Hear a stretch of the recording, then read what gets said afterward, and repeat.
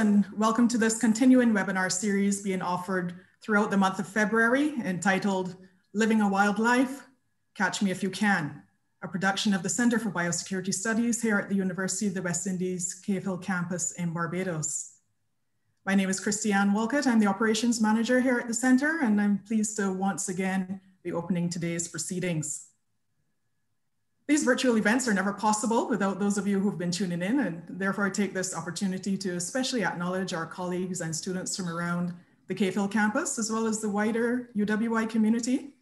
Any members of the advisory committee of the Center for Biosecurity Studies joining us today, all collaborators and stakeholders of this Caribbean Wildlife Initiative, you, our viewers, members of the media, and of course today's featured panelists, Dr. Michele Singh, animal scientist with the Caribbean Agricultural Research and Development Institute, CARDI, Dr. Nathalie van Vliet, wildlife and livelihoods expert with the Center for International Forestry Research, CIFOR, Dr. Suepaul, veterinary pathologist at the School of Veterinary Medicine, the UWI St. Augustine campus, and Dr. Tarja Sironen, associate professor of emerging infectious diseases at the University of Helsinki. To those of you who are returning viewers to this series, we warmly welcome you back for today's edition. For those of you who are joining us today for the first time, we welcome you as well. We want to assure you that you're not disadvantaged in any way if this is your first presentation that you're attending. This particular forum was launched on February 4th as the Center for Biosecurity Studies embarked on this sensitization campaign to inform and educate the public about this recently conceived collaborative study known as the Caribbean Wildlife Initiative. This limited series, Living a Wild Life, Catch Me If You Can, is a four-part series, today being the third installment, with the final presentation to come next Thursday, February 25th at 1 p.m. That's Eastern Caribbean time, or otherwise known as Atlantic time. So we do encourage you not to miss that forum, where everything will be neatly tied up for you, and you'll hear more about where we go from here with this initiative. For those of you who've missed the previous editions in this series, you'll be able to review those sessions by visiting our website, where we've made the video links available and will continue to do so throughout the rest of the series. And that URL is www.cavehill.uwi.edu/biosecurity. So once again, that's www.cavehill.uwi.edu/biosecurity, and you can check out our previous editions of this series. So we launched the Caribbean Wildlife Initiative 2 weeks ago with a presentation entitled Biosecurity Implications of Caribbean Wildlife on Health, Border Security, Tourism, Trade and Economy. Last week's panelists presented under the theme Global and Regional Views of Illegal Wildlife Trade and Wildlife Crime. And this week, we continue developing this discussion with today's panelists addressing One Health, wildlife hunting and consumption in the Caribbean. Our panelists are all stakeholders in the Caribbean Wildlife Initiative, so this series has been a fantastic opportunity to hear directly from the researchers, policymakers, and practitioners who are uniquely vested in the outcomes of this project. At this time, I now invite Dr. Kurt Douglas, Director of the Center for Biosecurity Studies, to introduce our panel of presenters and to moderate the rest of this afternoon's program. And once again, we thank you for joining us today, for supporting the speakers, and for being open to hearing more about this highly specialized area of endeavor. Dr. Douglas, it's now over to you. Thank you very much, Christiane, for that warm welcome. And welcome to all of the persons who have been invited and those who are attending this particular event. Now, as the world squints underneath the blinding glare of the current COVID-19 pandemic, with its crippling and frustrating impacts that have been felt globally, preparations are being made for the celebration of World Wildlife Day on the 3rd of March, 2021. But still, several questions remain unanswered. One of the most pressing and perhaps critical one that will be in the minds of many is, how can we stop this from ever happening again? A simple yet heavily involved question. A review of the last 50 years would reveal that COVID-19 is but one of the many infectious disease outbreaks that threaten global populations. Included in this period are avian influenza or bird flu, Zika, chikungunya, Ebola, Marburg, SARS or the severe acute respiratory syndrome virus, and MERS, which is the Middle Eastern respiratory syndrome. These are all manifestations of a more central problem, and that problem being the relationship between humans and wildlife. What is it about this relationship that invites the risk of episodic but devastating outbreaks? In our quest to improve human civilization and advance our societies, we have left ourselves open to vulnerabilities that are often hidden right in the open. It is therefore important to note that wildlife as a part of nature has existed in a relatively safe state for centuries, and in many cases in isolation prior to human contact. The activities we as humans are involved in are the drivers that put us at risk, bringing us into closer and more frequent and prolonged contact with wildlife. These can include the clearing of forests or vegetative areas for agriculture or urban development, wildlife hunting, illegal wildlife trade, even the wild meat or bushmeat trade, mining, oil exploration, and several other activities. With the theme of this year's World Wildlife Day 2021 celebration being forests and livelihoods, sustaining people and planet. We in the Caribbean, after looking at the latest Living Planet 2020 report released by the Worldwide Fund, or the WWF, it identified the Caribbean along with the Latin America region as being the region with the highest decline in wildlife population, with an estimated 94% being observed from 1970 to 2017. This is a staggeringly high number and overshadows even the problematic region of Southeast Asia, which is 3 times less. We clearly need to urgently address this problem here in the Caribbean as it relates to our relationship with wildlife. And here at the Center for Biosecurity Studies, we have launched our Caribbean Wildlife Initiative to examine this critical relationship between humans and Caribbean wildlife. And this has been done with the valued support of many key collaborators and key contributions from the Center for International Forestry Research, or CIFOR, the Caribbean Community Implementation Agency for Crime and Security, CARICOM Impacts, United Nations Office of Drugs and Crime, UNODC, the United Nations Environmental Program, UNEP, and also the Caribbean Agriculture Research and Development Institute, or CARDI. And these are only but a few of the persons and also organizations currently involved in this initiative. And with this in mind, I want to pave the way for the introduction of our speakers as we address the issues of wildlife hunting, wild meat consumption within the Caribbean context, and how we can position this region as we move forward in 2021. So I introduce to you now our first speaker, Dr. Michele Singh.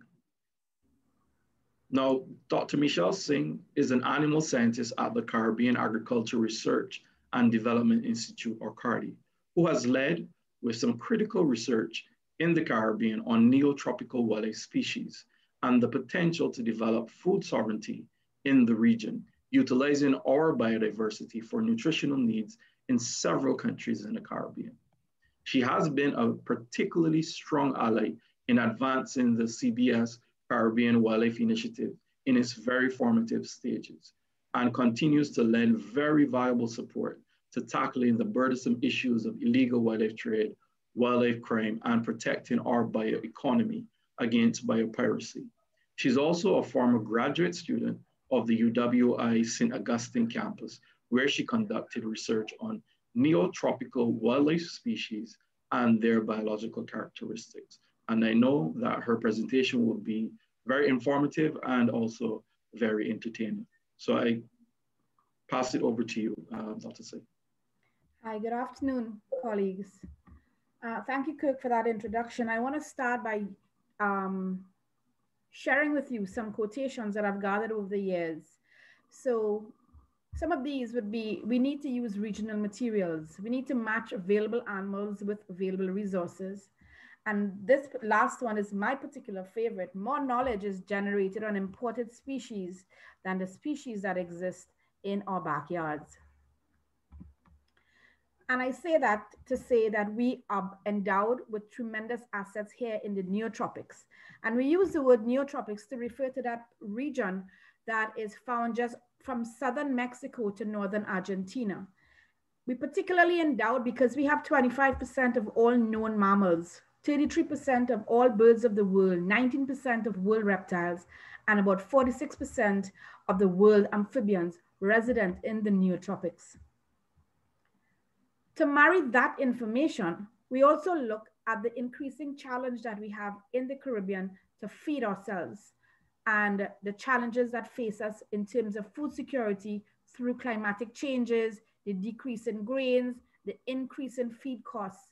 We already import more than $6 billion into the region on meat and meat products, and that's a 2020 statistics. However, we have yet to examine the role that indigenous species, which are very, very well adapted to our environmental conditions, can play in impacting that regional food import bill. I just wanted to use these photos to highlight to you the diversity of food species which exists in our region. Many of you would be familiar with the Black River conch, the Cascadura, scientific name Hoplosternum litorale, spectacled caiman, the tegu or mat. Of course, my particular favorites, the agouti, red brocket deer, the collared peccary, or the wild hog as it's called in Trinidad, the lap or the laba, iguanas, porcupine, nine-banded armadillo, the opossum or the manikou. Another one of my favorites, the capybara, or red-tailed boas, and guinea pigs.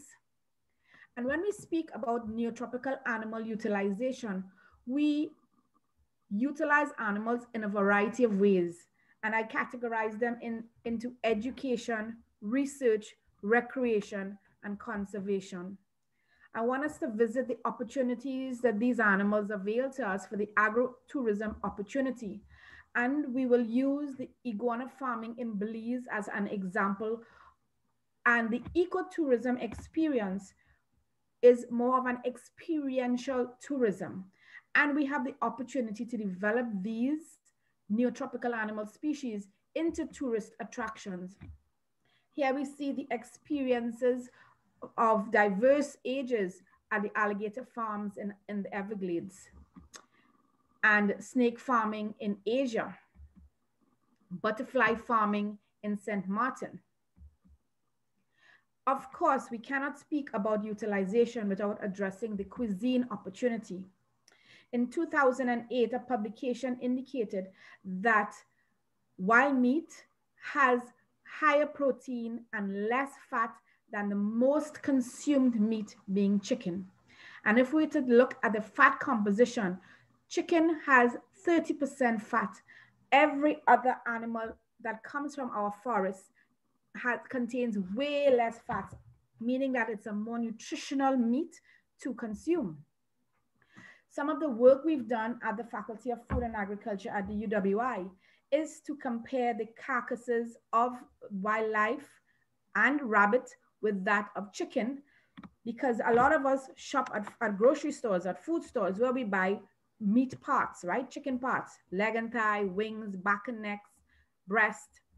And we cut each of these wildlife species similar to how a chicken is fabricated. And that was just to enhance and show that we have the opportunity to develop our own wildlife species, similar to the way the chicken has been developed and been sold to us and is now the most consumed meat. The collared peccary, we've developed hams from that animal, particularly because we wanted to show people that we can use our native species or indigenous wildlife as food species and integrate it into a high-level cuisine. In Peru, the national dish is the guinea pig, and a guinea pig is equivalent to a quarter of a chicken. So when we talk about production and production types, we look at micro livestock as providing us with an opportunity to replace imported protein, and even those domesticated species that we rear, we have to import the feed to feed those animals. So these micro livestock or native species have the opportunity to replace some of those imported feeds and animals. The spectacled caiman. This picture was taken in Bolivia in a very, very high, is a 5-star restaurant, and alligator nuggets was on the menu. And this is in Argentina, where rare meat, which was the alternative red meat when mad cow disease came about, is being served at their restaurants. These are all coming from farmed meat. Another form of utilization, we're talking value-added products, feathers, leather, ethnic products, jewelry, oils, and ethnomedicine. Collared peccary skin currently is produces one of the most valuable leathers on the world market. In fact, it is one of the softest leathers and can only be used in high-end products like gloves and small wallets and that sort of thing. The picture on the right shows caiman leather, and this is actually it was actually sold in Bolivia. So we have a lot of native peoples using native animals to earn income and add value to our resources. Of course, this is an armadillo shell in Bolivia, and the back of an instrument in Bolivia. I have done work with converting the tegu skin into leather, which can be used to line tobacco boxes, cigar boxes, and that sort of thing.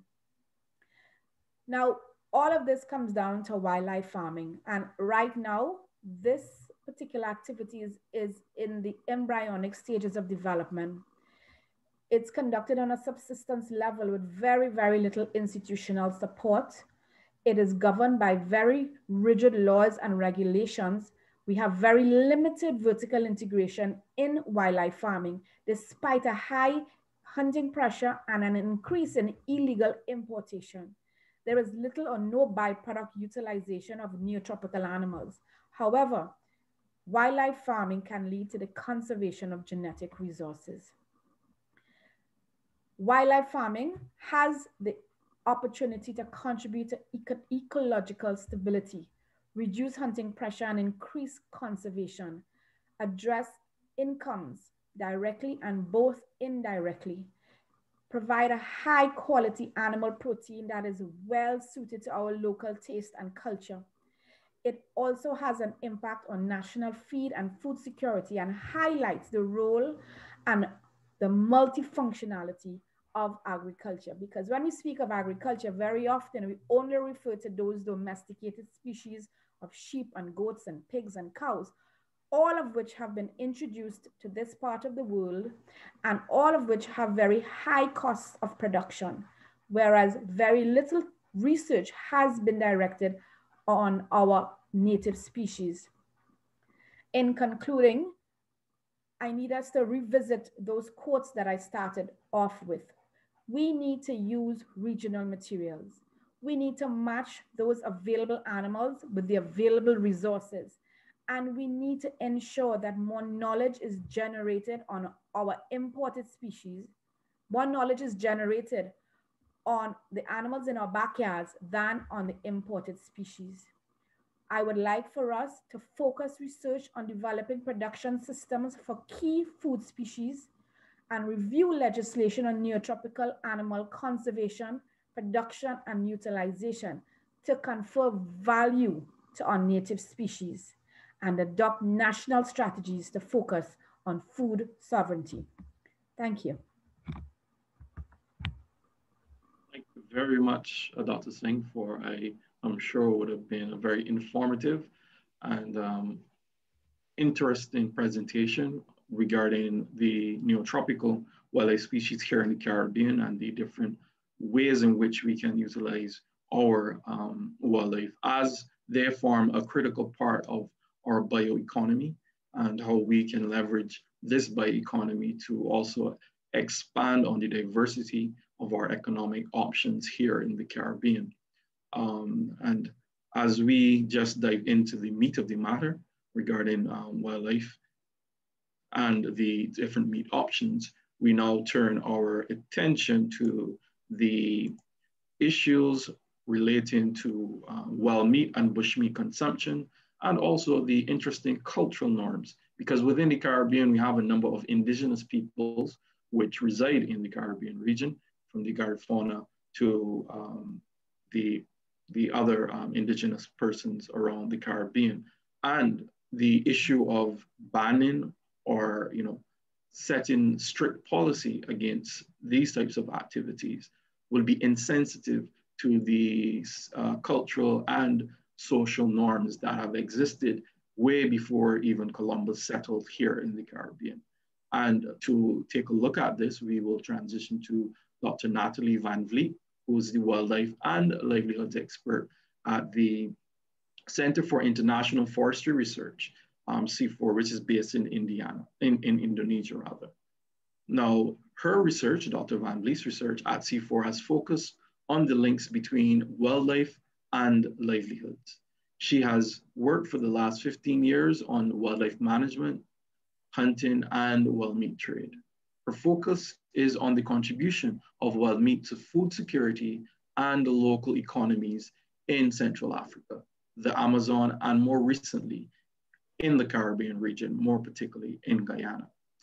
Working at local, national, and international levels, her research intends to provide more visibility to current wildlife use and provide objective data for innovative management practices that include ecological, cultural, and socio-economic sustainability. And Dr. Van Vliet has also been a very critical ally as well with the Caribbean Wildlife Initiative here at CBS. And we are about to indeed launch into some pilot studies on wild meat use in Trinidad and Tobago and also in Guyana. So I introduce to you now Dr. Nathalie Van Vliet. Thank you very much, Kurt. Thank you very much to your team in general for inviting me in this very interesting webinar. So if you would like to share the screen for me, Kurt. So I was kindly asked to present about wild meat or bush meat perspectives worldwide with examples from the world, particularly from Africa, the Amazon, and a little bit in the Caribbean where I am recently working. So next slide, please. So there it is obtained through hunting, capture, trapping. Wild meat continues to contribute to the diets of human populations worldwide. So from the tropics to temperate areas to the most remote communities living near the poles, eating wild meat is still a reality. Several studies have now collected site level data for communities, particularly in Central Africa and the Amazon, to estimate regional harvest rates. And those studies suggest that annual offtake rates for Central Africa alone would be up to 12 million tons per year. In the Brazilian Amazon, this is estimated to about 1.3 million tons of meat per year. Unfortunately, data for savanna areas, dry forest, tropical mountain areas, and islands like those in the Caribbean remain very poorly documented. So most of the research has focused in the Congo Basin, in the Amazon Basin, but actually wild meat consumption and trade within the Caribbean is largely understudied, at least at the research level. Next slide, please. So eating terrestrial wild animals for food or medicinal purposes is often referred as bushmeat. But what is bushmeat? I tried to play a little bit and Googled the word bushmeat in Google, and these are the images that are shown. So what do these images tell us? When I look at these images, what I see is, first of all, that bushmeat seems to relate more to African context. As you can see from the species shown, chimpanzees, duikers, which are all African species. Secondly, the word bushmeat pictures dramatic connotations with bloody scenarios in which apes and monkeys are being cruelly sold. Third, the meat seems unhealthy, with flies all over the place and meat being sold in smoked and in very poor hygienic conditions.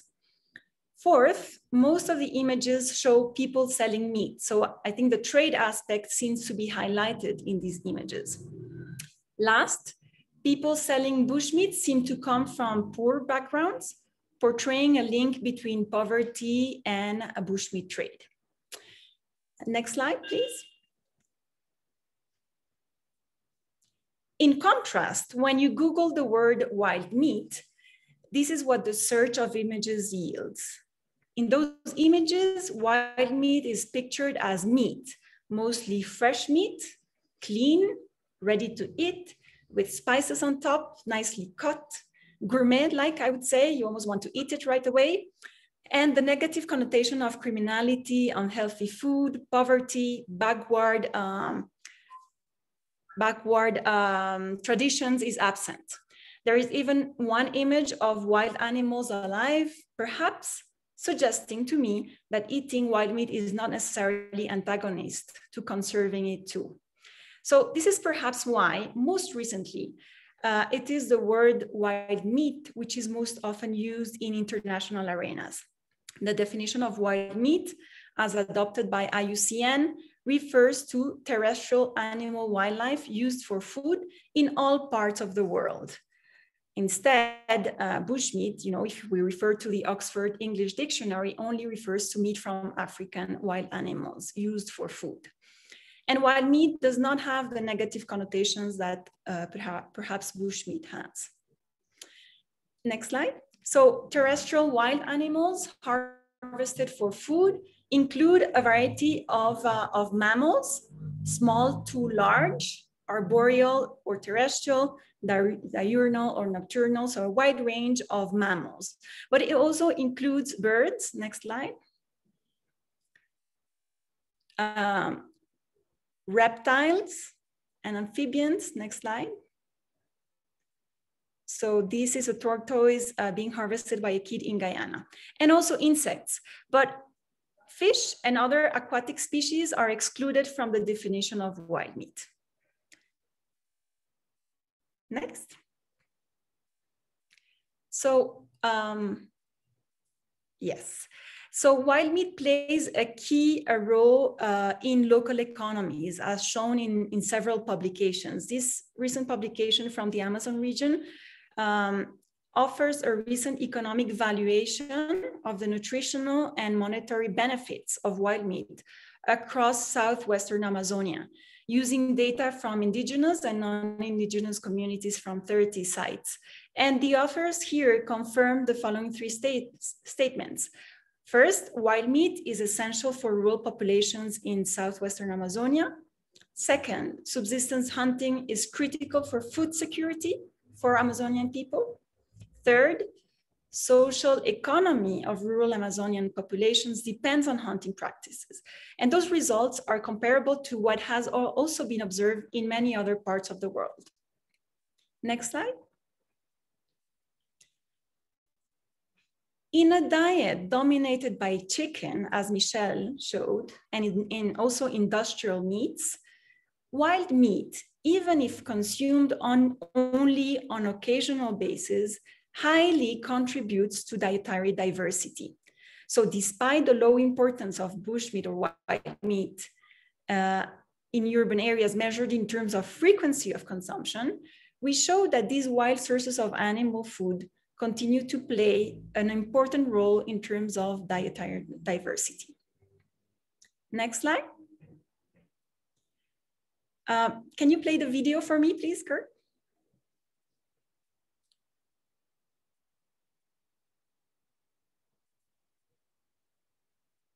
Is it working?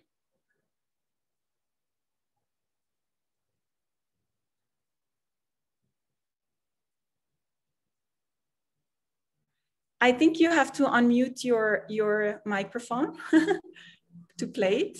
Hey, Kurt, you will have to share the computer audio when you hit share. Okay.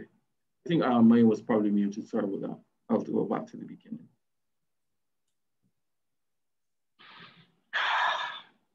I get something nice and spicy, you know. Yeah. Let me make a curry, man. Curry what? Chicken? Nah. Nah, I'm not cooking. Hey, Santana. Santana, look at Iguana. What? Iguana, boy! Curry, curry, curry! Ha ha! So this is just to introduce the reasons why people eat wild meats. We can go to the next slide, please, Kurt. So in some occasions, people eat it as a luxury product or as something in between. You know, it can be either a necessity or a luxury product or something in between, something like an irreplaceable necessary luxury. So the situations vary across the globe. In many rural areas, wild meat is the only source of protein available daily, and as such, people have virtually no choice but to eat wild meat. Where other meat products exist, for example, in urban areas, the price of wild meat in comparison to other sources of meat affects the choice. So where wild meat is very expensive, consumers might prefer chicken or other alternatives. And wild meat is rather consumed as a luxury product. The incentives for wild meat consumption are complex and do not only depend on availability and prices. Familiarity, identity, and taste for wild meat are among the values that our nervous systems shape by starving for the familiar flavors and aromas of wild meat. So food preferences and habits are formed in large part through childhood experiences and actually persist throughout the course of an individual's life, helping to maintain memories and strengthen connections with traditional origins and territory. The importance of hunting for cultural prestige is also a reality in many contemporary societies. Either through collective sharing or through reciprocity logic, wild meat sharing continues to contribute to strengthen social bonds and reproduce cultural identity. This is something important to keep in mind. Next slide, please.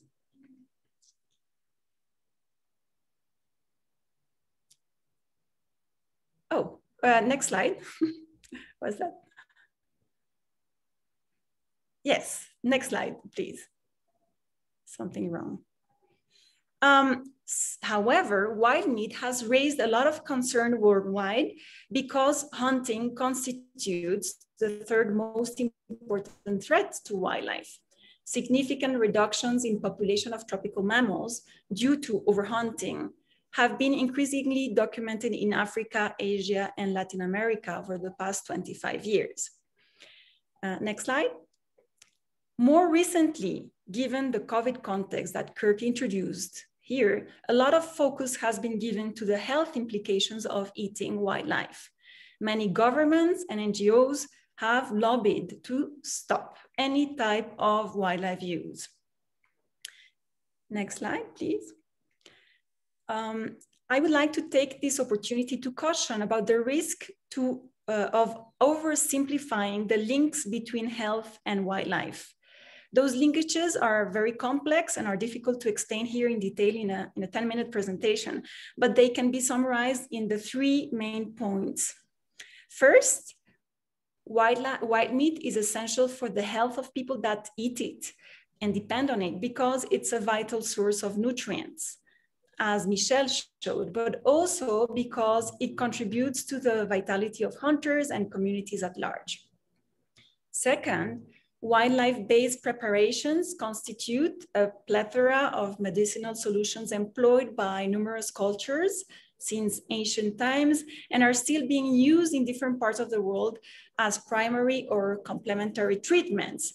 So there's a clear link between wildlife and human health there too. And third, wildlife and humans may share similar pathogen pools. that can spill over from wildlife to humans or vice versa. So the close contact between wildlife and humans when hunting, butchering, and consuming constitute transmission pathways of zoonotic diseases between wildlife and animals. Next slide, please. I will stop this last presentation. In the next slide comes a short video where I would like to show local perceptions about wild meat and health, because those perceptions need to be considered in any strategy to change people's behaviors towards wild meat. The video is in Spanish, but with translation in English. You can go ahead. La mejor alimentación en cuanto a la carne es la de monte, porque por eso duraba tanto de primero la gente. Ayer enterramos una señora de 105 años porque ella no comió comida con tanto químico.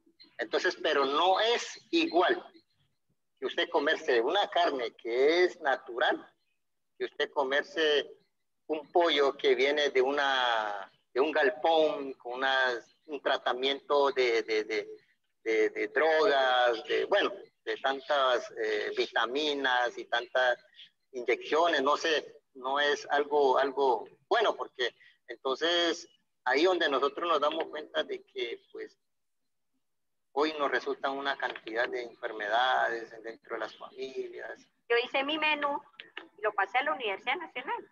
Entonces, pues él me dijo, pues pase su menú, cómo usted va a ofrecer un plato a un alumno que pueda desarrollar bien la mente como más tranquilo. Entre la mía fue más como decir sana, sin químicos, que los alumnos mismos decían, eso sí. Entonces yo salí aprobado pues en eso por 6 meses y le di todo el tiempo, le di carnita y monte. La seguridad alimentaria está en medio de todo el debate de qué es el bienestar, de qué es el desarrollo. Can stop it here.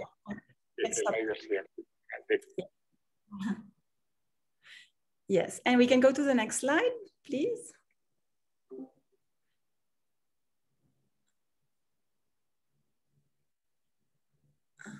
Yes, so I hope you understood. So the connection was not too good, but the main message of this video is that a lot of people perceive very positive links between wild meat and health, because as compared to industrial production systems, for example, chicken production, well, it is perceived as more natural, without chemicals, etc.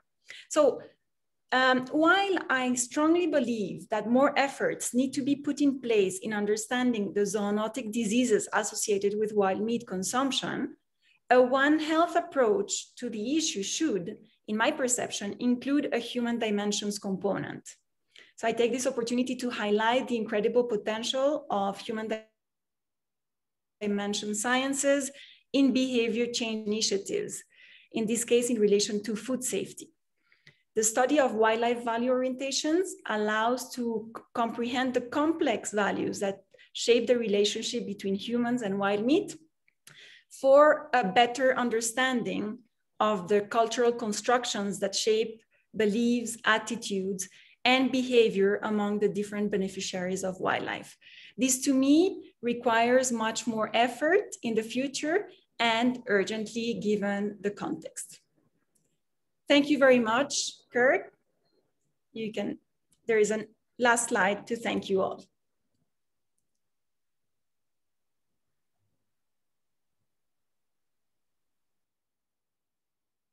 Thank you very much, Nathalie, for a very thought-provoking presentation. And as we saw that the highlights of the relationship between humans and wildlife, we are a big part of the problem, but we are also, as Nathalie is pointing out, a big part of the solution that we need to improve that relationship with our wildlife species here in the Caribbean. So I want to also take this opportunity now to transition to what particular diseases or challenges that we would have with wildlife hunting and the consumption of wild meat here in the Caribbean. And we turn to a regional specialist, Dr. Rod Suepaul, and he has a close affinity with a number of Caribbean hunters here in the Caribbean. So he has a unique perspective, not only as an academic, but also a practitioner. He is a veterinary pathologist at the UWI St. Augustine campus. Dr. Suepaul is a lecturer in veterinary pathology at UWI, the School of Veterinary Medicine. He also performs diagnostic duties with the SVM necroscopy and histopathology service. His current research focuses on wildlife health, as well as infectious disease and neoplasia, especially as those relate to One Health. He has conducted some very intriguing research here in the Caribbean on wildlife species, including mongoose, songbirds, a variety of them, and also the agouti species as well. And I am looking forward to this particular presentation. And I turn over to you now, Dr. Suepaul. Hi, good afternoon, Kirk. Good day, everybody. Thank you for having me to present today on behalf, especially on behalf of my institution, the School of Veterinary Medicine. So I'll start sharing my screen.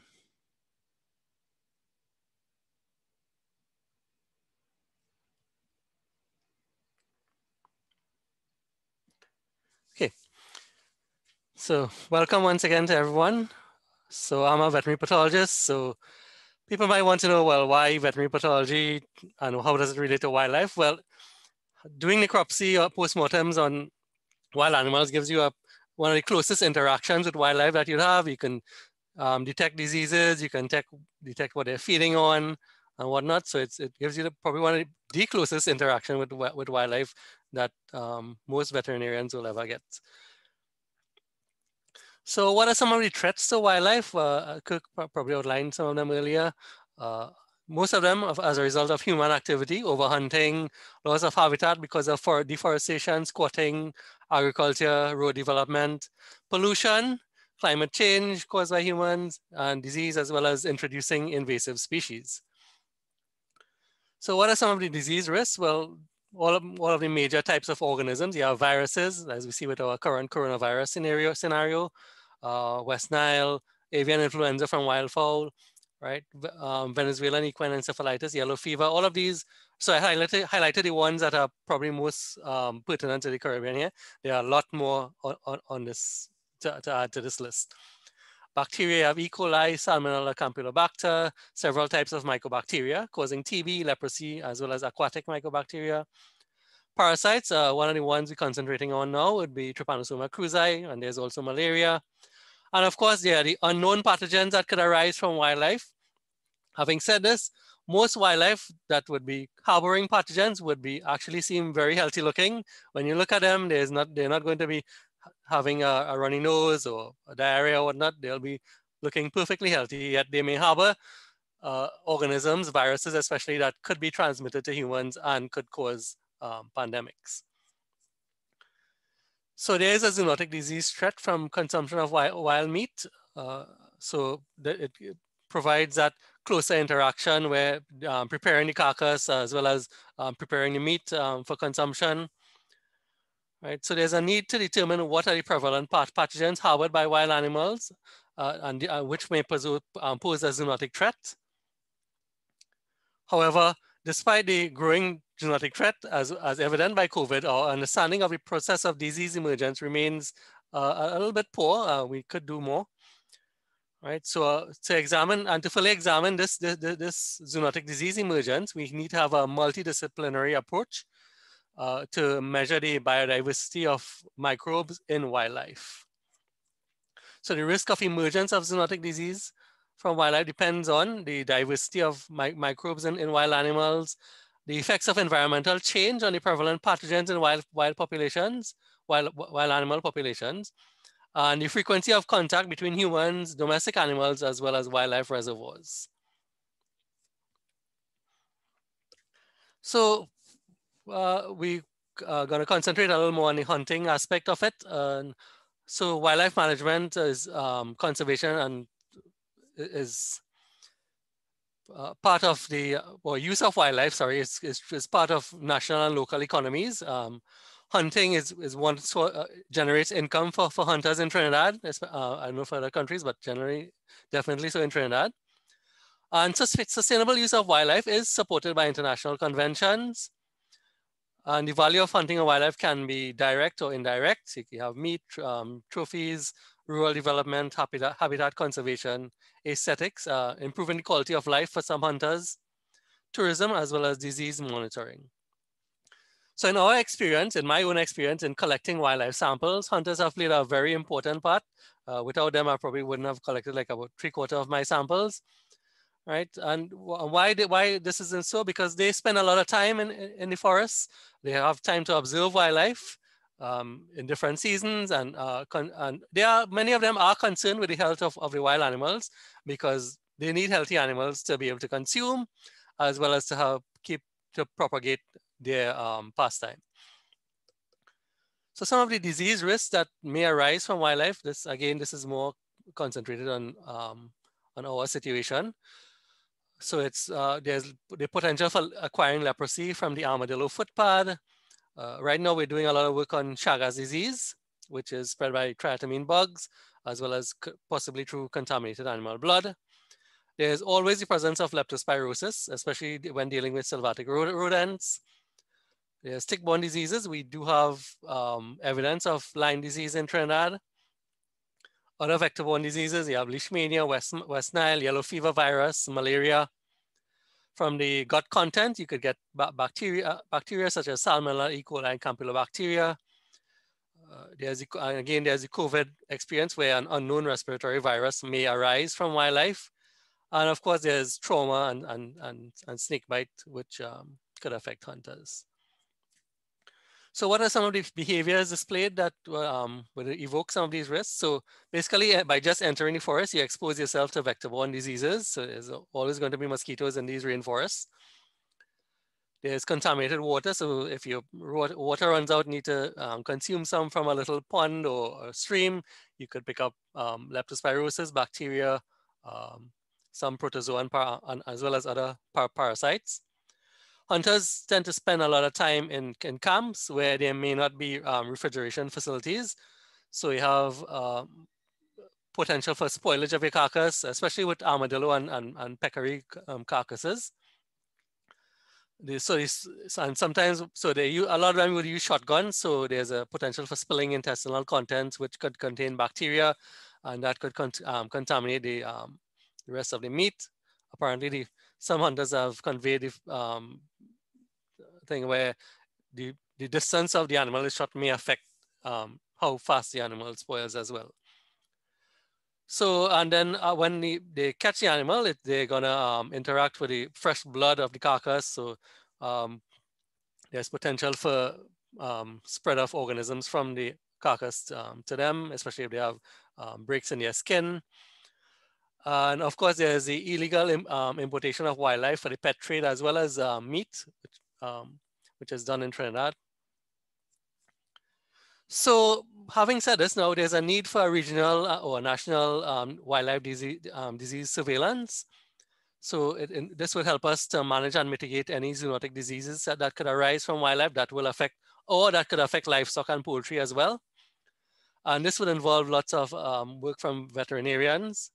So, and as we see, because of the COVID experience, there's more efforts being invested worldwide in the surveillance of pathogens that could affect wild animals. And so firstly, you need to start collecting samples. And that is a very difficult proposition because a lot of hunters hunt on weekends. It takes a lot of time to catch animals. Sometimes you go out with them, we don't catch anything at all. So, so what we do, we just basically sometimes we rely on, give them the sampling materials, the bags and whatnot, and they would put the gut content, the blood in tubes, and send it to, and chill it and send it to us. So that's how we get samples. And this is because wildlife populations are usually remote, difficult to access. The pathogens are not always similar to those of domestic species. So we need to collaborate. So in order to collect samples, we need to collaborate with government organizations, hunters, and even those who spend a lot of time, hikers, whatnot, in the wild, so that everybody would have a chance to collect, to help assist in collecting samples or knowing where to find samples. So why do we need to know what diseases there are in wildlife? Well, it will help us in improving the rate of our response to any potential disease outbreak that could arise from wildlife. And so it helps us in that investigating and diagnosing is a key to preventing future problems. So you need scientists with background in veterinary medicine, pathology, virology, bacteriology, biochemistry, parasitology, microbiology, as well as in wildlife ecology, because the wildlife ecology is going to impact on where the wildlife are, what they eat, what they their environment, and all of these in terms of the One Health concept would affect the emergence of disease. And of course, laboratory facilities for testing is quite important, as well as for storage as well, which is one of our major challenges at this point in time. So let's see what we've been seeing in our own experience. So in the last couple of years, we did a preliminary study into the Chagas disease in Trinidad. So we found that the bugs have been feeding on humans, wild animals, right? So there's that potential for this disease to spread. More extensive studies are being prepared at this point in time. So they've been feeding on the agouti, the red howler. One of the other things that we're doing right now is basically trying to get some background data on the microflora and on all parasites of our wildlife, especially the hunted ones. So to pick out if there are any potential for zoonotic disease spread, right? We haven't been able to do viruses as well because again, storage is an issue, but we have been, for hunted mammals, we've been looking at the microflora, nasal and gut, as well as the endoparasites and ectoparasites. So one of the potential problems of illegally importing animals is we can illegally import diseases as well.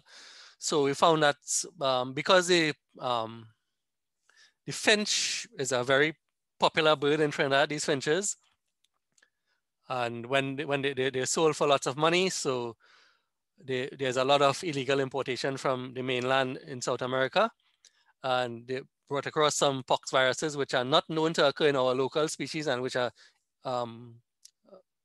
the same species, but there are varieties in terms of the type of song and whatnot, and some physical variety difference. So it could, and some of these birds are released into the wild, so there's a potential for introducing new viruses into our own birds. So ongoing projects would be the ones that already discussed, determining the infectious organisms or the microflora and parasites of these animals. We're currently investigating diseases affecting hunting dogs, as well as parasites and leprosy in armadillo, and just a general survey of our clinical cases of native wildlife to see what are the major diseases affecting them. So I thank you for that and turn you back over to Kirk. Thank you very much, Rod, for a very intriguing presentation. And we know we will field some questions in the question and answer section. And I do share your concerns regarding the acquisition of samples from wildlife species, and you have to definitely make that close collaboration with hunters, as I had a similar experience during my research as well. We now turn to Dr. Tarja Sironen. She is from the University of Helsinki, and she's the Associate Professor of Emerging Infectious Diseases. And she will present on One Health, forest habitats, wildlife, and infectious disease pathogens and outbreaks. Dr. Sironen is a researcher and a docent of virology at Medicum and at the Department of Veterinary Biosciences at the University of Helsinki in Finland. Her research focuses on the evolution and molecular epidemiology of zoonotic pathogens, and most recently on pathogen discovery. which research aims to understand factors that determine the dynamics and the emergence of zoonotic pathogens. Her research lies in the changing traits of microbes, and she aims to produce through her research knowledge to help prepare for various infectious threats in a changing environment. Her work examines those environmental factors that influence the emergence of infectious diseases. Her research group has notable research achievements, including discovering Ebola virus, the Bombali strain from bats in Kenya, and also novel arenaviruses of all animals, boa constrictors. And Dr. Sironen has authored and co-authored over 80 peer-reviewed scientific publications with over 1,200 citations. Dr. Sironen? Thank you, Kirk, and thank you for inviting this talk. And I want to also begin by thanking the previous speakers. It's been very fascinating, and we share many thoughts so I will be repeating many of the thoughts already discussed here. So in this short talk, I will discuss of disease emergence from wildlife and factors driving this emergence. I'm a biologist from the background, and I have been studying mainly rodent and bat-borne viruses throughout my research career. The last year, it's all about COVID-19, of course, and I really look forward to getting back to other viruses as well, but looks like we still have to work quite a bit on coronaviruses still. I'm representing Helsinki One Health network of our University of Helsinki in Finland, and it's a fairly new network, and we try to combine all the different research fields in the One Health field, including the social sciences, environmental sciences, and animal and human health sciences.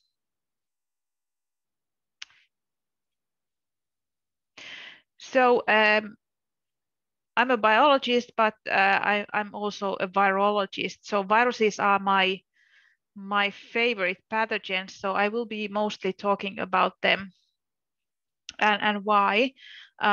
Because most of the emerging infections are viruses, and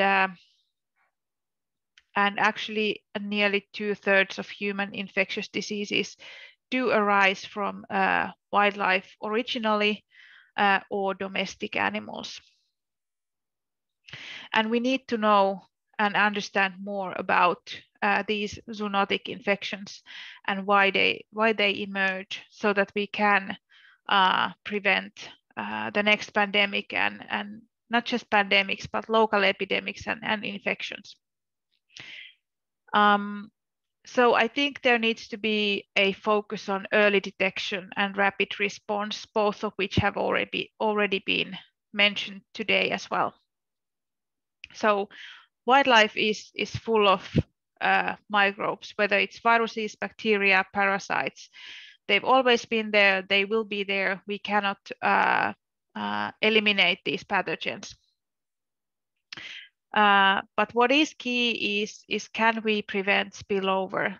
And something perhaps that hasn't been so much discussed yet today is the spillover to domestic animals. So actually, if we think of pandemics or epidemics, this is one of the key steps. So there is an intermediate host. We have wildlife pathogens that come into contact with domestic animal or industrially produced animals. These are typically in high density, and the viruses start to spread, or the microbes start to spread in these domestic animals and amplify in these species. And from there, they might then spill over to people. And if they are able to amplify in the human population and transmit human to human, that's when we start to see major numbers of cases. So quite rarely the spillover is directly from the wildlife to humans. So if we think of these major pandemics, there is quite often an intermediate host. Not always, but often. So in my opinion, the best way to control this is surveillance, early detection, and perhaps even forecasting or predicting. I think at the moment we do admit that this prediction or forecasting is perhaps not reality. It's still a bit of science fiction, but maybe in the years to come, we may even get there. So the majority of emerging diseases are caused by viruses, and particularly those that have an RNA genome. And here you have a map of showing newly emerging, re-emerging diseases all over the world. And why RNA viruses? It's because they have genetic instability, meaning that they evolve fast, and fast evolution allows for quick adaptation. So in some ways, if we think of these major epidemics, we can focus a little bit on the viruses and on those that have an RNA genome. But wildlife is full of viruses. We have thousands or tens of thousands of viruses in there. And how to predict or know which ones might then spill over to other species and cause disease, that's something we don't know. It's very complicated issue. So here we have factors related to the agent, the virus, which are the topic of my research. So we are trying to look into the viral genomes and how they evolve, and in particular, how they evolve when they jump from one species to another. Then we have the host, which might be the intermediate animal, or it might be us people. And there's a lot of factors, genetic background, but there's also behavior, which has been mentioned here, and which is also very important. Antibiotic resistance is also an emerging disease, and hence antibiotic misuse is also important. But then we have also the environmental aspects, which are listed here. And really, as already mentioned, there has to be a contact between wildlife and people, or wildlife and the domestic animals. So there has to be an exposure before the viruses or pathogens can jump from one species to another. And then all the factors affecting increasing exposure to wildlife or increasing contact will affect to the risk of disease emergence. And these relate to land use changes, climate, weather, but also to things like poverty or natural disasters, or even on the list you have lack of political will or lack of public health infrastructure. So this is really a huge issue, and many things play into the disease emergence. So what we do is we try to understand which of these drivers in the human animal environment ecosystem are important, and which are the ones that we should focus on. We study in particular bats and rodents. These are species rich, and they are really the main source of new diseases, in particular bats. I think we are coming back to the rodents, as for example, coronaviruses are more and more found in the rodents. Then we study spillover to livestock or domestic animals, whether it's in Finland, this is a industrial farm in Finland, or it's our work in Kenya. We sample the wildlife, the domestic animals, and the people, and we do this, and we analyze the viruses in the lab, and we try to look for pathogens found in all of these wildlife, domestic animals, and people. And this is just an example of our study already mentioned. So we found a new Ebola virus in Kenya. No Ebola viruses have been reported there before. And our approach was this, that we collected samples of bats.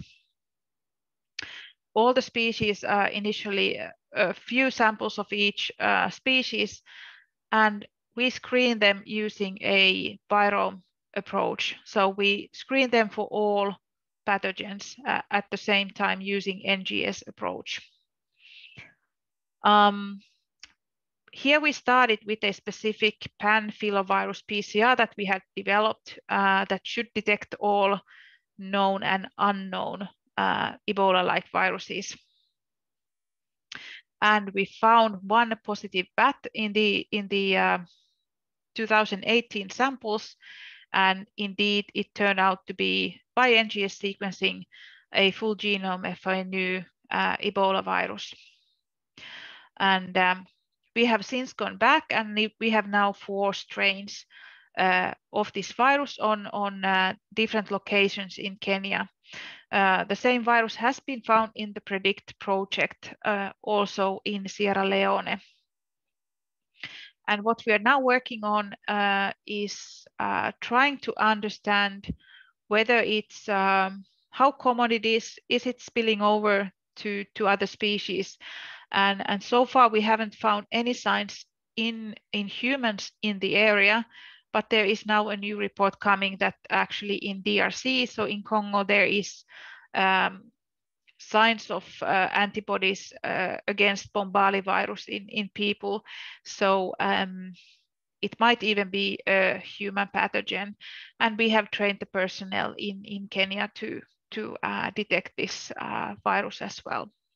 And we're trying to isolate the virus and grow it in cell culture models so we could work on it. But no one in the world has so far been able to isolate Ebola virus from the bats.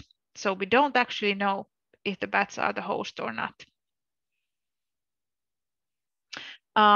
Then moving on to coronaviruses, and if we're thinking of the early detection and in a way early warning, coronaviruses are extremely common in bats. So wherever you study bats, you should find coronaviruses. And during this year of the pandemic, there's been a lot of discussion on what is the origin of SARS-CoV-2.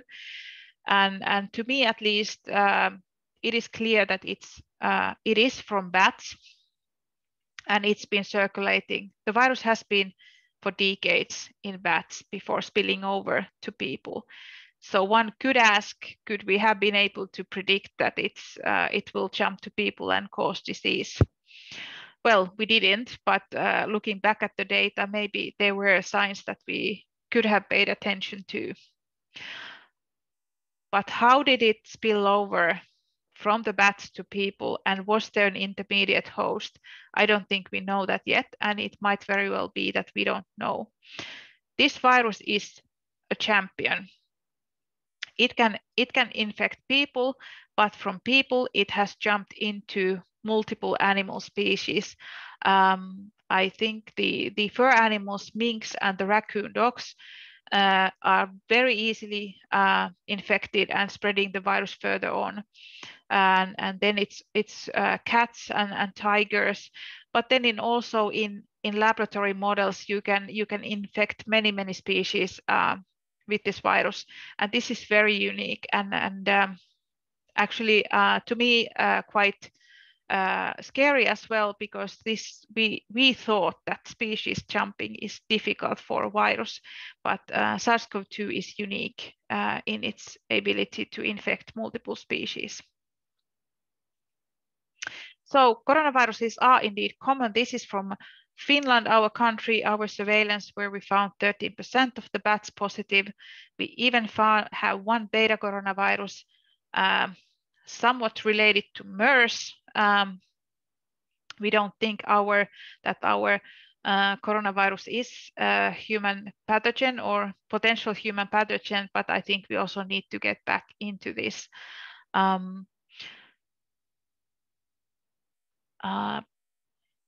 But then about the rodents,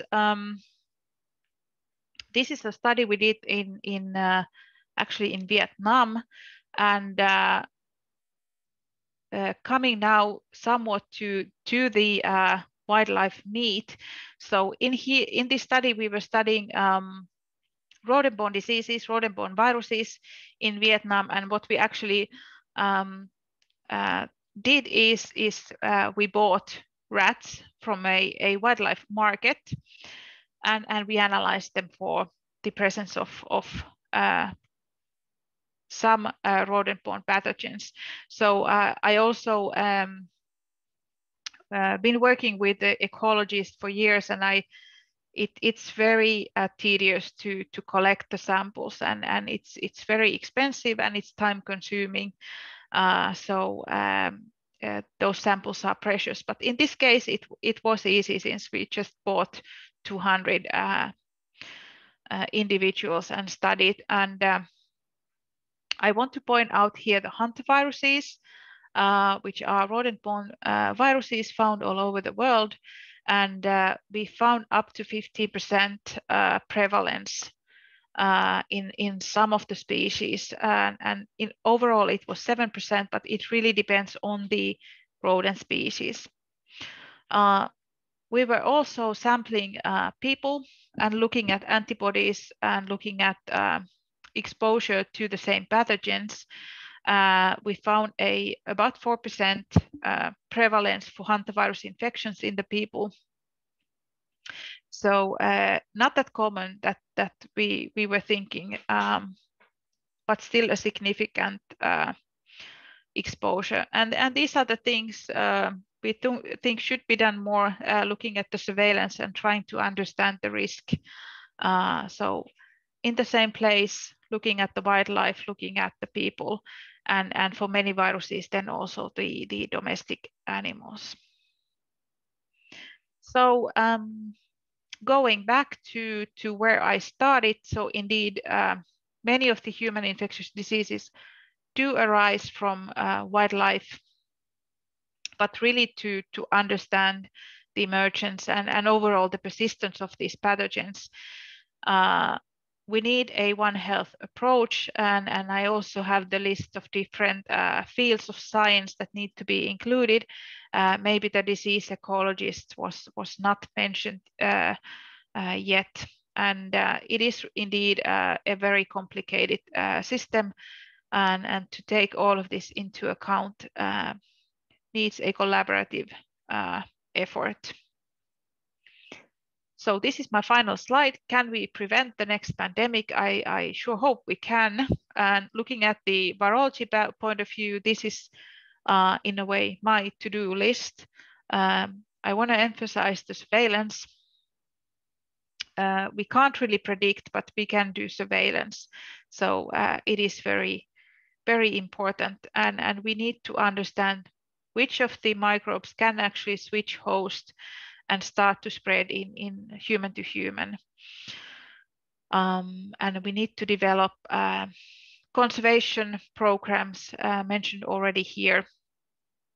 And we need to try to understand the pathogens better. What makes some of the pathogens higher risk than the others? And I turn it back to Kirk here. Thank you. Thank you very much, Tarja. And I think it was a very interesting presentation. And the One Health theme definitely runs throughout this particular series, and that lends to the multidisciplinary approach with which we need to examine our relationship with wildlife here in the Caribbean. And part of the Caribbean Wildlife Initiative, we are endeavoring to also conduct some pilot studies in respect to the different pathogens that may be present, primarily in species that are hunted throughout the Caribbean. So along with Nathalie and Dr. Vliet from CIFOR, we will be trying to develop some research studies in Guyana, in Trinidad and Tobago, and also Jamaica, where we'll be looking at different pathogens that might be present in these wildlife species that are targeted for wild meat, because we need to definitely understand more where these pathogens lie. And we do understand it's going to be pretty challenging, because you can have, for instance, an animal that may not be exposed or may be exposed at a particular time of the year. So you have time and space considerations that you have to take on board, where there is a wet season, there may be a dry season, and that may not always be synchronized throughout the Caribbean. And so we have to definitely look at those different nuances to be able to understand better the dynamics between the risk of infection and also spread. And so we are hoping to collaborate definitely with CARDI. Those are a major partner that I didn't mention at the beginning, and also with the OIE as well, which is a global organization that is responsible for animal health throughout the world. And I do believe we have 1 or 2 persons from OIE present in the audience. And so I want to thank all of these speakers who just presented, and I hope that those presentations were very informative and gives you some food for thought. And now we will turn to the the panel discussion. So I just want to engage the panelists in 1 or 2 questions related to meat consumption in the Caribbean. And the first question would be, what is or are the practical approach or approaches to mitigating against the risks associated with wildlife hunting and wild meat consumption in the Caribbean? And I will start with you, Rod. What would you consider would be a practical approach or approaches to these risks? Hold on. Right. So I think we need to find out exactly what is out there first before we know what we're going to guard against. So, and that's what we've been trying to do, to figure out what organisms are there, what viruses, what bacteria. So then it'll be better be able to guide people as to what preventative measures to take. So it's a long way to that still, but it needs to be done. Yeah. I couldn't agree with you more. In general, just regular sanitary measures. If you have breaks if you're dealing with wild meat and you have breaks in your skin in your hand, you wash your hands properly, or wear gloves. Trying to get splashed with blood and gut contents and whatnot, and proper cooking for the time being. Correct. I do believe does Trinidad and Tobago also have a guideline for hunters at the moment in terms of these particular communication tools to make them aware of the right way to go about hunting so that they can protect themselves? Or is this something that would need to be developed? I think it needs to be developed, but from my own experience, a lot of hunters would have a fairly good idea as to what are the safe things to do and the sanitary things to do. And yeah, and a lot of people would practice the proper thing. What I have been doing is whenever I go to the camps, I would collect a short video on what they do in meat preparation. So we're probably going to have a publication on that in the near future. It's going to take a little while, but yeah. Well, that sounds promising. Thanks very much, Rod. How about you, Dr. Singh? You want to weigh in here? I would have to agree with Rod that some level of education is necessary. And generally, hunters in Trinidad and Tobago are very much aware of the risks involved with the spread of zoonotic diseases. So sometimes even me, myself, I would go hunting and I would come back home with amblyomma ticks on my body. But because I'm aware of it, I try to educate as well. And I know Rod is doing a fantastic job with the hunters in spreading the word on protecting themselves and being sensitized to the risks involved. And Nathalie, would you like to share some comments on this as well? Just that I agree with Michele and with Rod. I think it is important to clearly explain the knowledge we have on zoonotic diseases, but also the knowledge gaps that we have at the moment, particularly for species in the Caribbean and South America.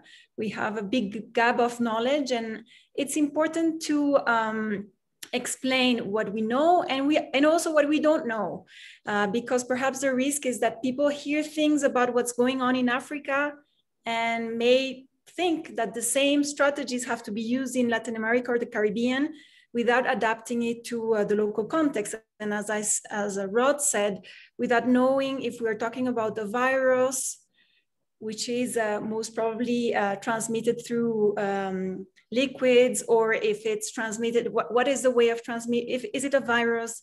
Is it a bacteria, etc.? What is the transmission step? Where does it occur? At which step of the value chain? Is it the hunters? Who is more at risk?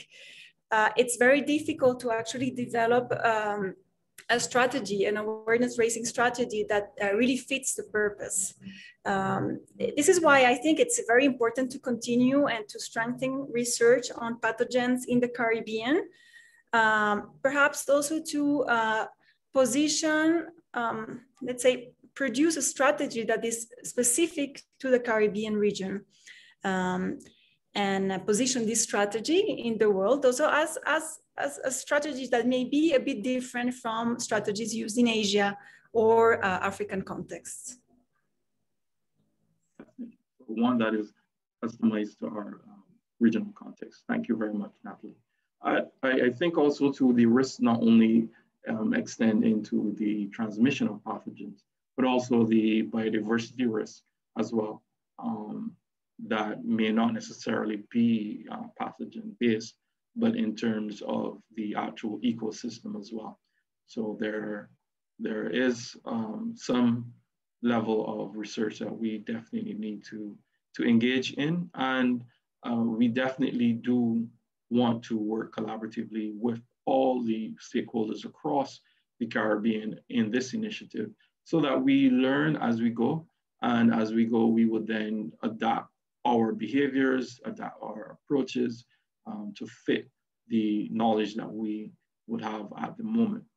And Tarja, I just wanted to get your input in terms of, because I know in Finland and in some of the Nordic countries, hunting, and also North America, right around the world, it is a pastime that people are actively engaged in. And I'm just wondering, in terms of the experience within Finland, what has been the approach there? Yeah, this is actually looking at the previous talk. So I think that wildlife hunting, which is mostly reindeer, actually in Finland, it's kind of it's becoming very, very popular at the moment, because indeed, like mentioned here, it is considered very healthy meat and also sustainable meat, because it's not industrially produced, and it is in a way considered very clean food here as well. So of course there are issues, but we are quite well aware of the diseases, and in particular the parasites here. So actually the approach is very similar. You have to just follow the basic hygiene and cook your meat properly, and you're fine. So that is actually something very translatable to whatever region. Definitely. Thank you very much for that. We will now turn to the second question. And this question relates to, what are the possible positive ways to leverage Caribbean wildlife as assets to our regional economies and to support food security and food sovereignty? And I will start with Dr. Singh. Michele, I will start with you with that question, if you don't mind. I was just reaching to unmute my mic. I know you're actively engaged, already and ready to go. So take the floor. Yes. Well, again, if we look at the CPU model, conservation, production, and utilization. Conservation in terms of preserving genetic resources and native fauna, and education in terms of research at different levels, primary, secondary, tertiary level institutions, recreation. We have the opportunity, the unique opportunity to do the ecotourism resorts, as I had mentioned before. And that experiential tourism, I think, is going to add value to our native wildlife. We already have an appetite for wild meat, and very often we demonize the consumption of wild meat because we say it's causing decimating natural populations and all of that. And I understand that, but at the same time, we have a right to food sovereignty, which simply means we have the right to eat or consume our native resources. And that is particularly important why I coined the term neotropical animal conservation. Because as was mentioned before, we need to develop strategies that are unique to the Caribbean with a Caribbean and a regional perspective, rather than adopt policies that have applied to the megafauna of the old world. All right. And we need to just do the research. We just need to focus in on developing those production models for those animals that are the most consumed animals. And I can safely say for agouti, we're well on the way. For the laba and the lap, we are well on the way. Capybara, well on the way. But there are centuries worth of research on chickens and goats and sheep and pigs and cows, with decades of work equivalent in non-domestic species from the neotropics. Would you say that that is the only, could you speak to in terms of meat production or as a source of nutrition, would there be any other avenues to leverage the economic value of neotropical species? I think in your talk you had mentioned about ecotourism, for example, and the possibilities, also the production of consumable goods, whether they be leather products or, you know, these other things. And let's not forget ethnomedicine. And ethnomedicine as well, yes. All right. Again, because we have not really focused our attention on what we have in our own backyards, we can often run risk of losing it to other people's. Indeed. You know, that biopiracy. So we have so much to leverage because we have one of the world's greatest biodiversity in our very own region. All right. And it's giving value to something that we take for granted. And that is what I think we need to do, whether it be through ecotourism to earn income, or through wild meat consumption where we cook the food and add value to a particular commodity, or through a value added product. As an animal scientist, it's very easy for us to translate all of the knowledge we know on animal production of domestic species into non-domestic species. You know, and on the topic of food safety, I know Nathalie and we had worked on a particular guide on how to some food safety guidelines for wild meat. You know, and that's something that was very, very important because it's often cited as the biggest stumbling block in wild meat consumption because of the stigmas that are attached to it, that have been translated from the megafauna and the bushmeat scenario that Nathalie spoke of in the beginning.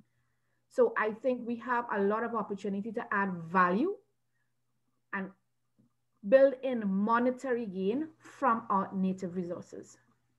Yeah, and the reason why I think that is important, because Nathalie, you had mentioned in terms of your presentation, and I think some others as well, in terms of the perception, what was coming through was the perception of what wildlife means to us here in the Caribbean. And that's the central key to our relationship with wildlife, because if they are just something that is expendable and doesn't have high economic value or just value in particular, then we treat it with the requisite respect.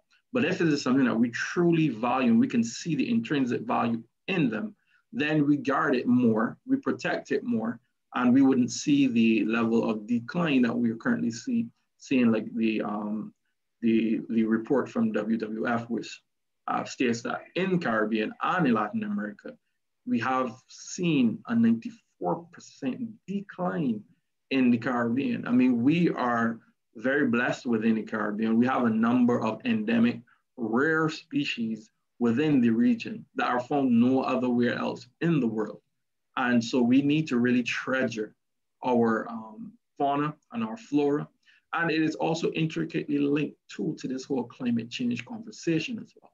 Because when we do not take care of our wildlife are key components of the ecosystem and provide a number of essential ecosystem services, whether they be seed dispersal, whether they be within the food web, and just keep our ecosystems running and going. And so if we don't handle that, then the impacts of climate change will also be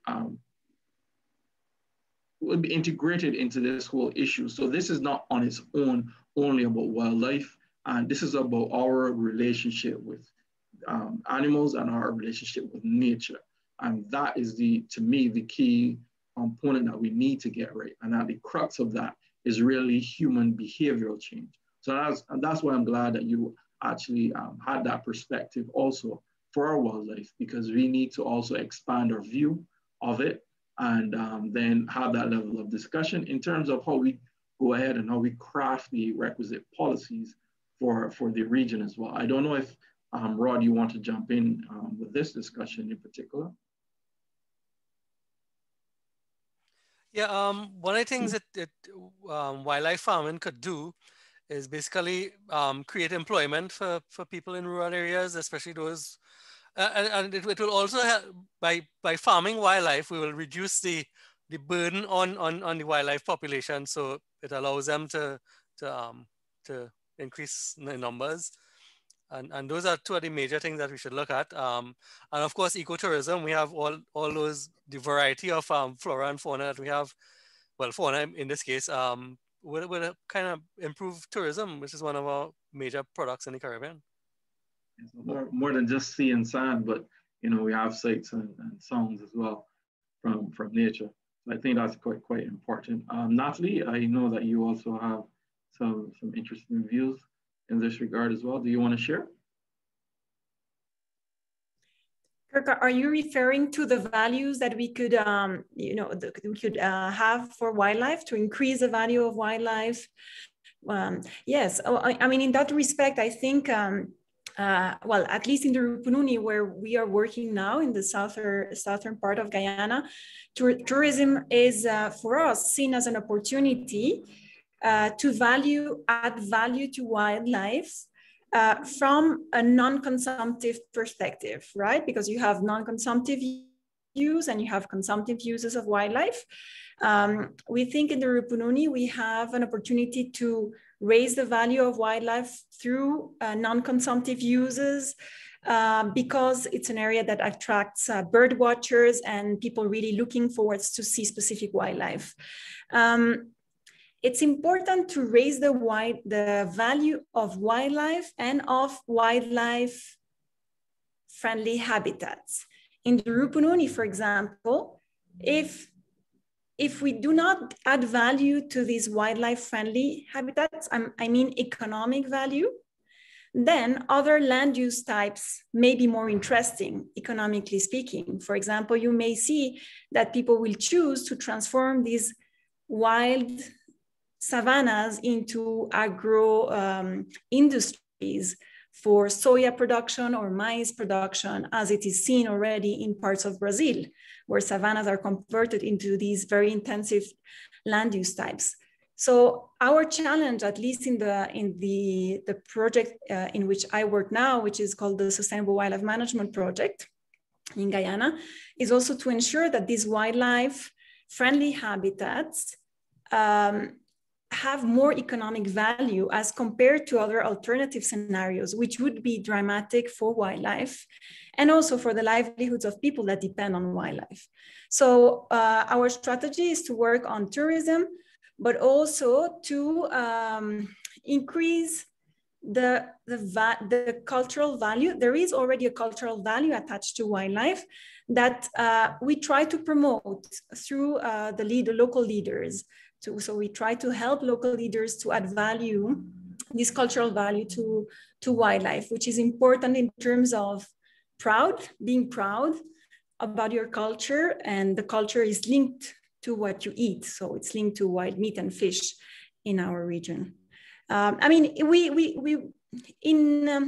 and there are very many other opportunities, like as Michele mentioned, the opportunity to add value to subproducts of wild meat. When people eat wild meat, they often throw away a lot of the other parts of the animal that are not consumed.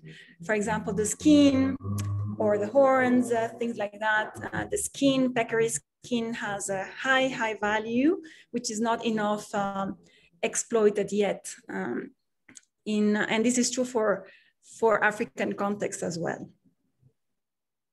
Yes, and I'm glad you definitely made that point, because we definitely have to raise the level of awareness where the economic value and the intrinsic value within wildlife for the Caribbean, and so that as you also mentioned, the habitats as well, because we have a lot of habitats that we just view it as bush, and then when put against the proposed projects, and we will be actually examining this in particular at the next panel discussion, where we look at human activities and the impact on Caribbean wildlife. You would understand that developers will have their own take on it.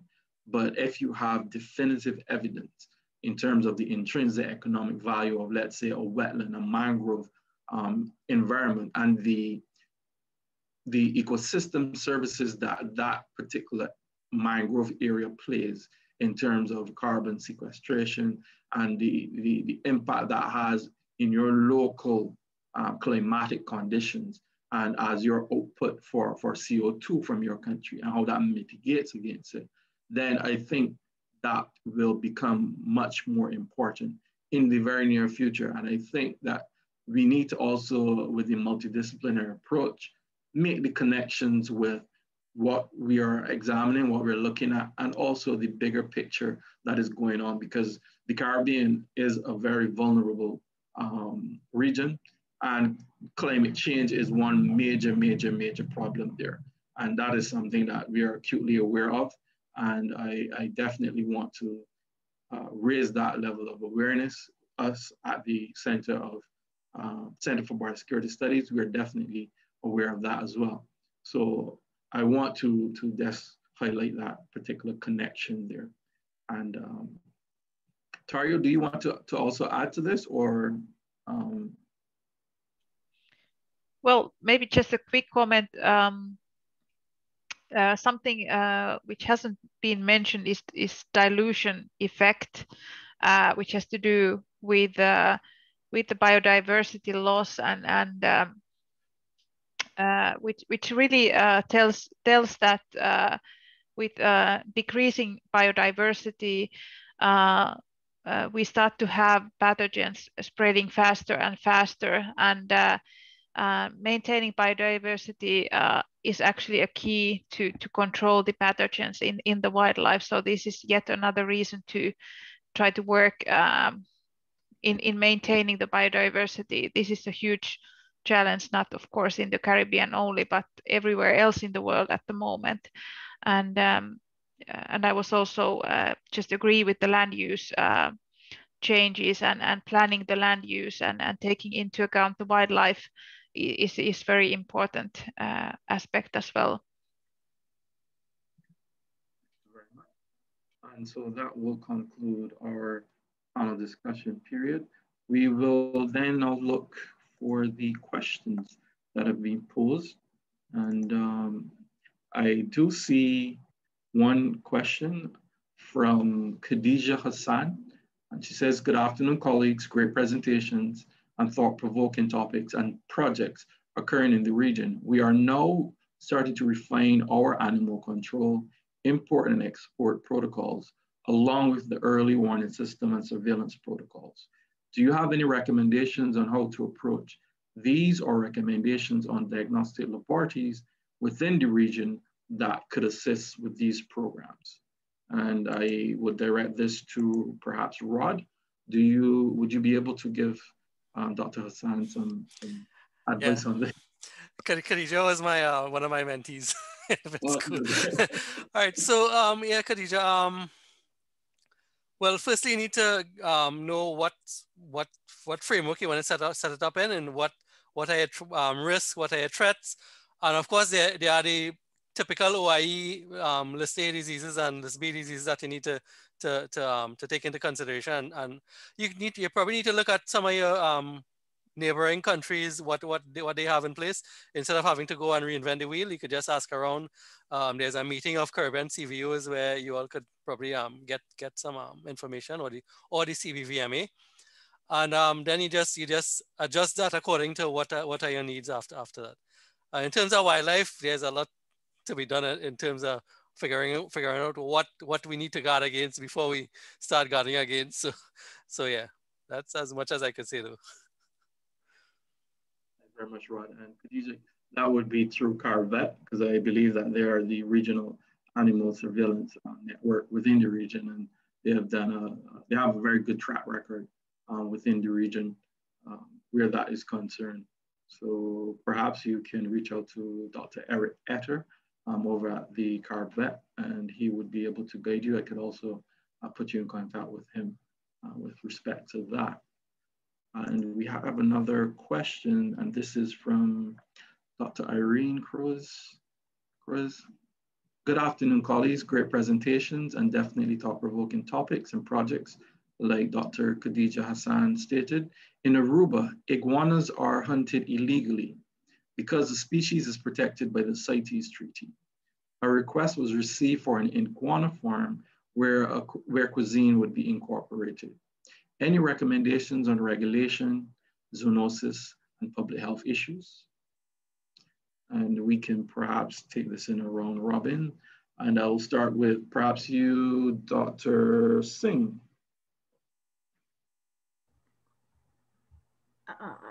Right, yeah.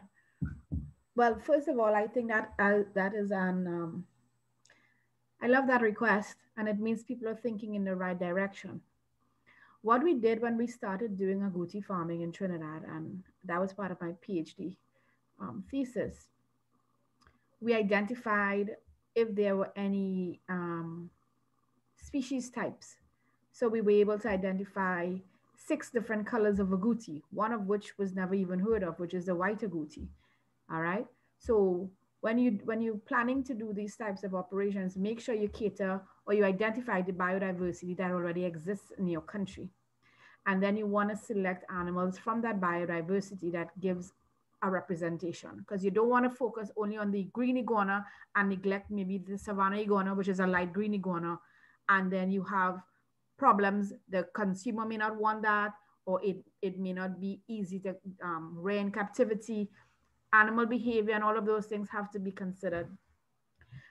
Iguana farming has had some success, but because it's a reptile and sex is determined by hatching temperature, some people have not gotten that right as yet. So all of those little things you would have to consider as well, and work with the people, work with them every single day to work through the kinks in the system. The legislation must of course allow it, because in Trinidad, we have a hunting season from October to Feb, 5 months. And at the end of March, you're not allowed to have any part of any animal, live or dead, which means that wildlife farming actually becomes illegal during the close hunting season. But we've had some very positive discussions to allow people to keep animals during the close season. So I don't know what the policy is for Aruba, but there are basically 5 things you need to consider when you're doing any animal production. So genetics and breeding, housing, how do you keep the animal, what type of housing is best, feeding and nutrition, what are you going to feed, what are the physiological states, and then the socioeconomic factors, how much money is available to the farmer, how is he going to, which will dictate, of course, what type of system he implements. Thanks very much, Michele. Rod, do you want to then weigh in also? Because I think the question spoke to zoonosis as well. And, yeah, well, go ahead. Sorry. Yeah, just you can do like quick microbiological and survey of the stool intestinal contents, just to figure out what types of bacteria might be. I think bacteria might be one of your main things. Not too sure how many viruses they would carry. So you could do a quick survey of the wild ones, right. So at some point in time, you're going to have to capture some wild ones and put them into your program, right? Well, firstly, you need to figure out if your laws will allow capture and how many you can safely capture without affecting the wild population. And then you while they're in captivity, while they're in that quarantine period, you can test them and see what bacteria they carry. And then, of course, you have to be aware of your feeding and types of metabolic diseases that iguana could carry, and tailor your feeding program and breeding program to counteract that. And that's about it for now until you get probably into more details. Great. And Nathalie, do you want to offer any advice in this?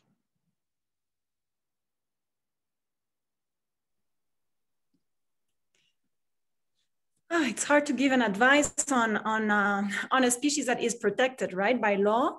So as long as the species is protected, there is no way sustainable use initiatives could be promoted. And as Michele mentioned, in many countries, the legislation for wildlife farming is either absent, totally absent, or very prescriptive, so that doesn't really allow the system to work in a way that it could contribute to reduce unsustainable hunting or harvest from the wild.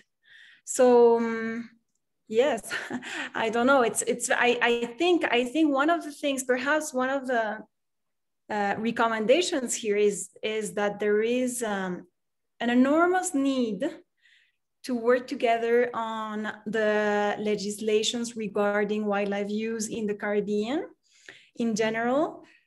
In Guyana, we are making this effort to analyze the regulations at the moment and to see where there are opportunities and whether there is a need perhaps to further regulate the trade, or through licensing, through quotas, hunting seasons, etc. But a lot of the sustainable use initiatives in the world, not just the Caribbean, the legal framework is really a barrier for sustainable use initiatives to take place.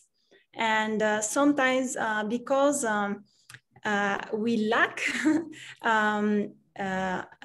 lawyers in our teams, sometimes we are more like from multidisciplinary teams, but not always including lawyers who would have this view in terms of recommending what type of opportunities there are in terms of improving the legal frameworks. And I hope this could be a topic for discussion within our Caribbean network to see whether there are opportunities to collaborate and share experiences between the countries and discuss those frameworks. And on that note, in terms of the legal framework, we're currently working with CITES, which would be the global entity that's responsible for the legislation aspect of it, and also UNODC. And we're currently reviewing Caribbean wildlife legislation. And so we haven't looked at Aruba, mainly because they are an entity of the Kingdom of the Netherlands, more so than the Caribbean. But if you would also like us to take a look at that particular legislation, we can also look. Nathalie, I see your hand is up. Do you want to join in, or is that? Yeah, I just want to add perhaps that it's very interesting to look at the legislation in neighboring countries or countries that are within the same region, because the differences in legislation might explain illegal trafficking going on from one country to the other. So for example, I think it's fairly known that during the close season in Trinidad, you have illegal exportation of wild meat from Guyana and Suriname to Trinidad, these type of things. In Guyana, if I'm not mistaken, iguana is not a protected species. So perhaps this would allow for places that allow hunting to then, you know, illegally sell those species in neighboring countries. So this is where it becomes very interesting to, I don't think uniformize regulations across the region, but at least have share experiences and see whether there is a need for some, you know, some more rationale between the legislations in the different countries as a way to limit illegal wildlife trade. And also to answer the question as well, I'll point you to, we were pointed rather to the Bahamian wildlife legislation as a best practice type of legislation for the Caribbean. And that was offered by Miss Sophie Flensburg, who is the legal advisor at CITES, and she works very intricately within the Caribbean as well. So you can also reach out to her, and she can also provide some guidance where that is concerned. Because I think Bahamas, if I'm not mistaken, has a similar problem with the illegal exportation of iguana species from within those islands as well. So it would be perhaps of interest to take a look at that. And I also wanted Tarja to just jump in very briefly to also give her opinion on iguana, because I know that she may or may not be familiar with it, but I know it's a reptile, and I know you've done virological studies in reptiles, so maybe you want to weigh in here and give some advice as well. Yeah, just maybe a comment that I think for years and years we didn't consider reptiles as a source of zoonotic infections. We do find a lot of viruses that are related to zoonotic viruses in reptiles as well. So we have been studying arenaviruses, and they are found a lot. And there's actually coronaviruses are something to consider. So I was just thinking, the researcher in me, that I would like to study the virome or the microbiome of the iguana. I don't think we know too much of the diseases in them.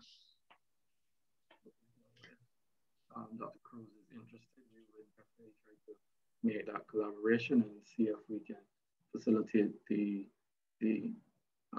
testing of those species from the farm through the University of Helsinki. Well, I want to thank everyone who's contributed so far to this particular panel discussion. I saw your hand, Nathalie, go up briefly and come back down. Do you want to say something very briefly? Right in. Actually, sorry, Kurt, you were about to conclude. It made me think that it's to complement a zoonotic study on iguanas and on other species. I think it would be very interesting also to look at taboos and on wild meat in our region, because I think a lot of the taboos are linked or have an explanation are connected to health. So there's a lot of, interestingly, from the taboos I have studied in the Amazon region, reptiles and amphibians are mentioned a lot, like tortoise and particular tortoise, but also armadillo. So somehow we may find, you know, areas for cross-cutting between an zoological approach and a more lab-oriented approach. And I think the One Health approach allows for these multidisciplinary studies. Most definitely, because we definitely want to have that multidisciplinary approach, because in order to craft more comprehensive solutions, I think that's definitely the way forward. So thank you very much for that, Nathalie. And perhaps we can work on a project with respect to that going forward. And as I said, I just really want to thank all of you for your very valuable contributions. I think it was very informative. I found it very intriguing. And I hope those in the audience also found it very intriguing. And we will now look forward to the upcoming panel discussion, the final one for this month. And we will be examining human activities, whether it be urban development, land use changes, of course, because as we develop our populations, our societies here in the Caribbean, we also have to, as population size increases, obviously there is demand rather for more space, for different uses, whether it be recreational, whether it be residential, or even commercial.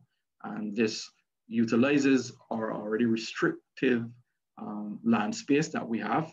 And this has consequences. This displaces wildlife. And therefore, our relationship with wildlife changes, our interaction, our contact, and the frequency and the length of that contact also increases.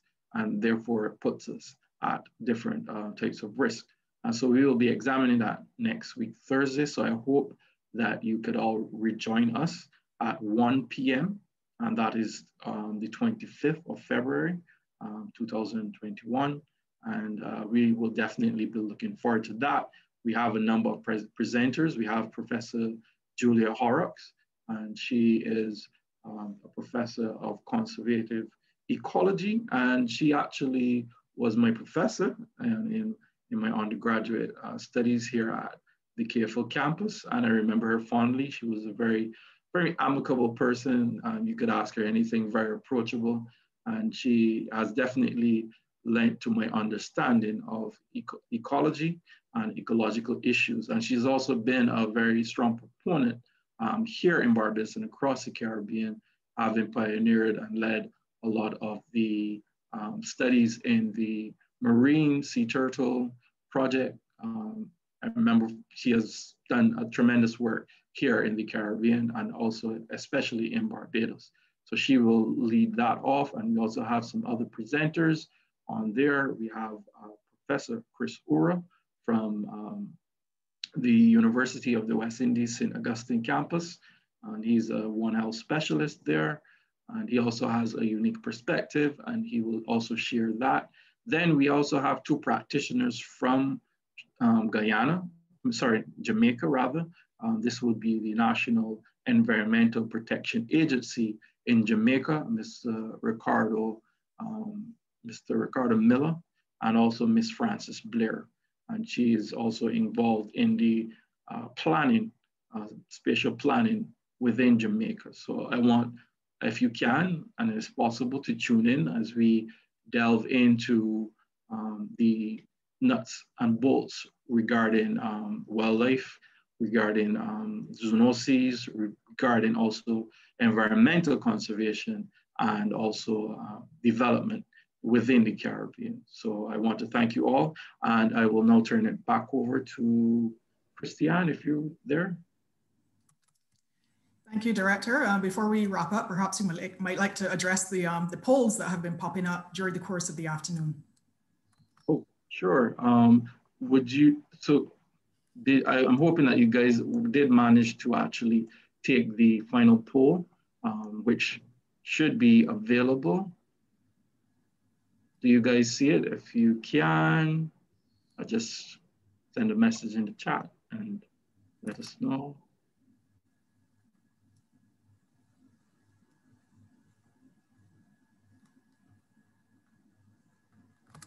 If you could take that poll, we would appreciate it very much. This is very pertinent information that we need as we develop our program here at the Center for Biosecurity Studies.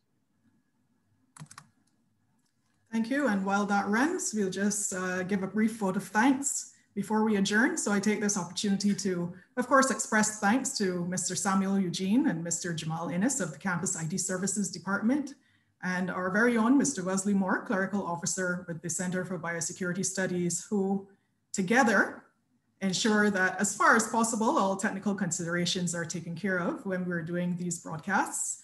So thanks also go out to the Office of Marketing and Communications of the UE Cave Hill campus for supporting our efforts to get the word out about this series.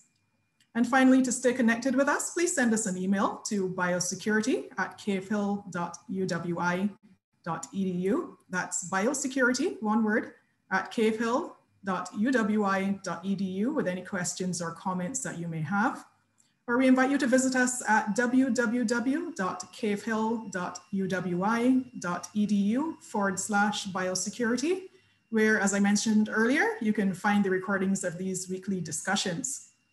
Additionally, we're always interested in growing our web content. So if you have articles or research opportunities that you might like us to highlight, we're more than willing to explore those. We also welcome editorial contributions to our newsletter, the next of which will carry further content on the Caribbean Wildlife Initiative, course offerings that are in development that you heard about, and other related matters. So be sure to get your content to us as soon as possible if you'd like to make a submission to our next publication.